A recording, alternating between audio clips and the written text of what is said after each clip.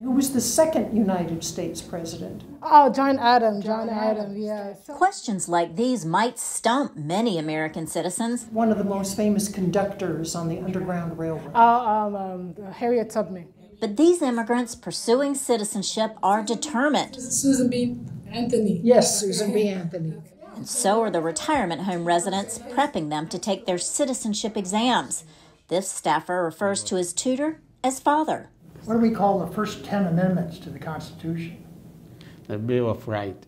My father asked me a lot of questions. Even the question, some of them is not in the book, but he also asking me and then give me the answer. So I have to keep it in my mind.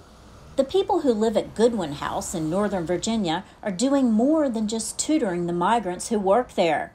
When residents learned that the $725 filing cost for citizenship was prohibitive, they decided to raise money to help the immigrant workers who do so many things for them. Citizenship for the people who have met all the requirements should not be such an expensive proposition.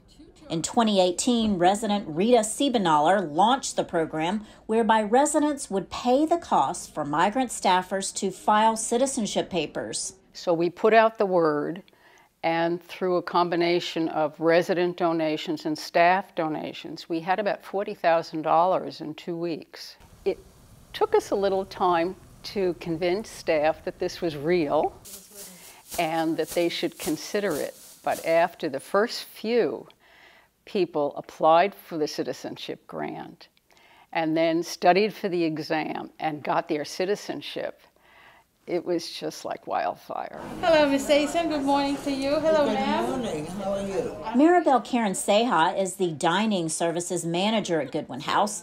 Residents paid for her to become a citizen. She's bonded tightly to them. I come to work not only for the money. I give my 100% and my love to them.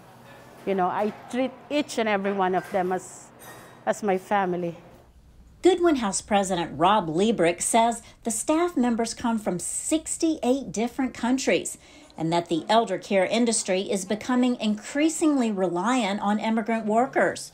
Roughly 1 in 4 workers in long-term care facilities is an immigrant, he says. We're going to be doubling the size of the senior living population in the next 20 years of the 75-year-olds. And at the same time, we have the lowest birth rates in our country that we've ever had.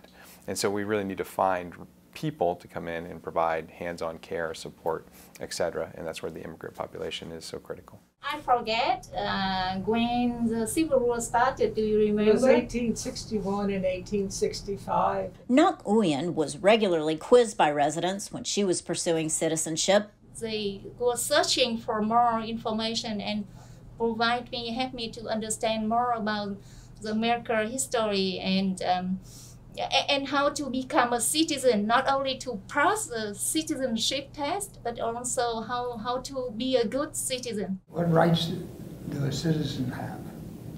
To vote. 90 immigrant staffers at Goodwin House have engaged in the citizenship grant process, forging friendships with their older teachers along the way. Which state has the most people? California. California. Okay. Laurel Bowman, VOA News, Alexandria, Virginia.